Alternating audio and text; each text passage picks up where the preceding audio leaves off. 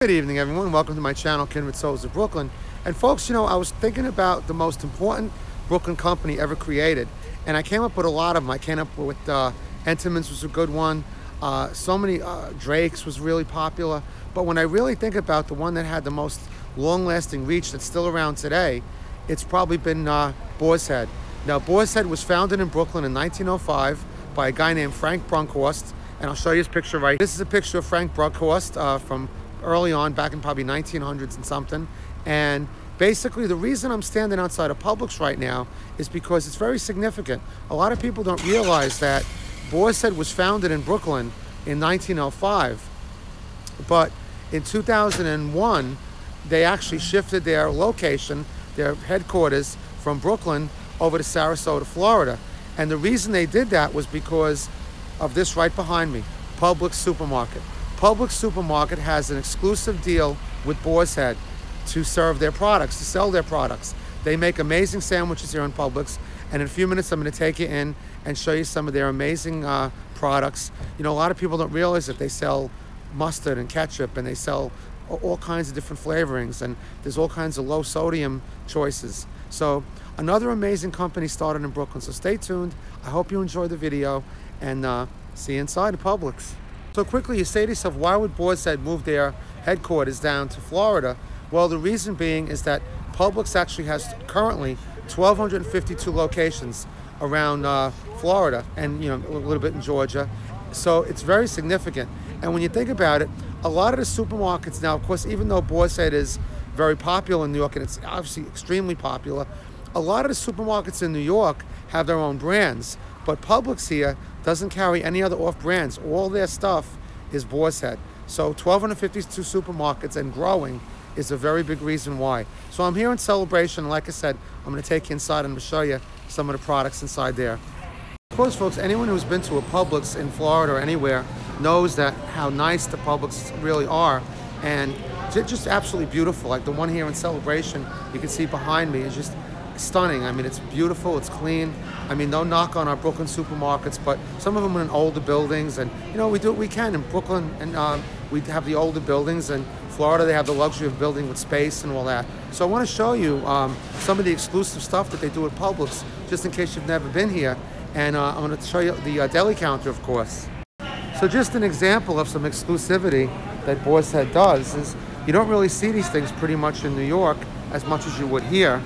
And like I was telling you, over here, they do it all exclusive. Like you'll see right here, they'll do the Boar's Head and proudly featuring Boar's Head products. Now, if you look through all these products here, I mean, you're talking about all kinds of cheeses, all kinds of stuff that they have. And nowadays, with the different kind of diets, it's just, you can get everything here. You can get low salt chicken, turkey. They have all these rotisserie brands, all the old favorites. You got the deluxe ham, which is one of my favorites. And here's the Boar's Head symbol. You could also do all kinds of catering that they do here. Look at this.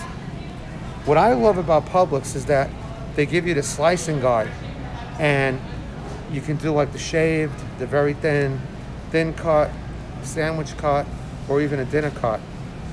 And it even tells you here a little scale, just in case you're not sure what is enough for what. Half a pound, 2 pounds, 1 pound. What's amazing too is that they do all of these ready-made Boar's Head products that they make right here. Look at that, grab and go sandwiches, turkey. What I'm gonna do too is they have usually a couple of nice commercials. Oh, you know what? I'll tell you, my favorite story of all time as a kid was when Boar's Head did a contest. They were naming like a wild boar, and I think it was in the 70s. And if they picked the name of the wild boar that you picked, you got to either get the boar live on the hoof, or you could get him, cut up as meat. And of course, me being a kid, I wanted him live on the hoof. So the idea was, it was because their symbol was the boar. If you gave the name and they picked the name for that contest and you won, you got to choose it. So I thought up a really, really great name, and it was a name that was kind of popular during the 70s, I guess, but they never picked it. But I thought it was fabulous because the boar was always like tough looking and all that. I'll show you a picture of him right here. But the name that I put in was Machismo, and I thought that was a perfect name for the boar. And I don't recall what one won, but it wasn't me, but it would have been great. My father thought I was crazy for wanting to win a wild boar on the hoof because we had 2 dogs at the time. And I just told my father, hey, you know, I'll just put him in the backyard. He'll be okay. He goes, what are you talking about? He'll kill the 2 dogs. I'm like, no, he won't. I'll keep them separated. All right, so here we go. I'm gonna get one of these with the rotisserie chicken. Gonna do some fixings in there. This is like the setup over here. It's gonna be really, really too. Any lettuce? Yeah, I'll do some lettuce. Why not? And you said at home, right? Yeah. That's nice. We'll give you a little bird's eye view here, how things are made. If you guys aren't hungry now, you're gonna be hungry when you see it. Look at that, globs of mayo. I'm taking a video of this for my friends in Brooklyn. I'm sorry? I'm taking a video for my friends in Brooklyn. Oh yeah? Yeah. Brooklyn. Say hi. Hey. Windsor Terrace, Park Slope. Oh, okay, I'm from Crown Heights.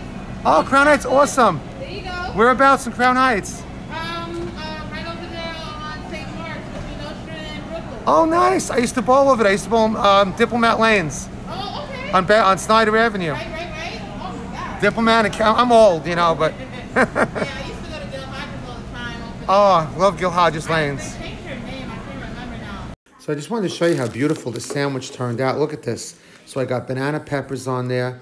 That's tomatoes, rotisserie chicken. You got some mayonnaise underneath there.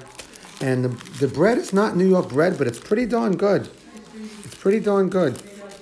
So here you go. Just wanted to show you the finished product on that, which worked out really, really nice. I hope you enjoyed that video, folks. I'll see you next time on the next video.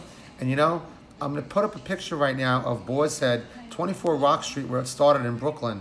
And Boar's Head today makes over $1.5 billion a year.